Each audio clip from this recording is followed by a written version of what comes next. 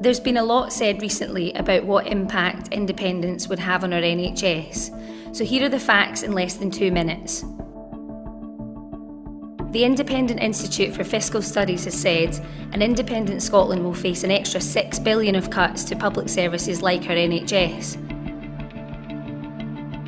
That's a cut greater than the NHS budgets of Greater Glasgow and Clyde, Lanarkshire, Lothian, Tayside and Fife combined.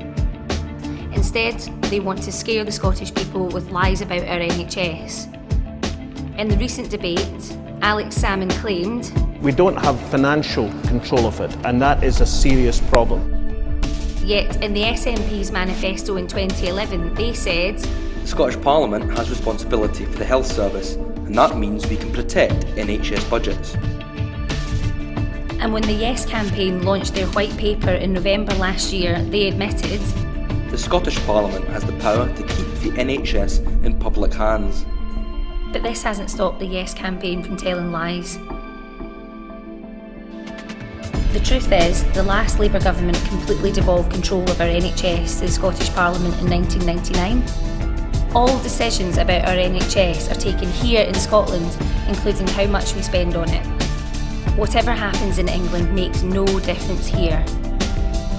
26 NHS experts, including doctors, nurses, professors and health groups, have come forward to slam the SNP's lies.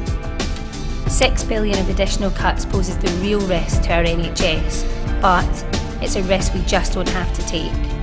We can have the best of both worlds. More powers for Scotland, backed up by the strength and security of the UK. So say no thanks to putting that at risk.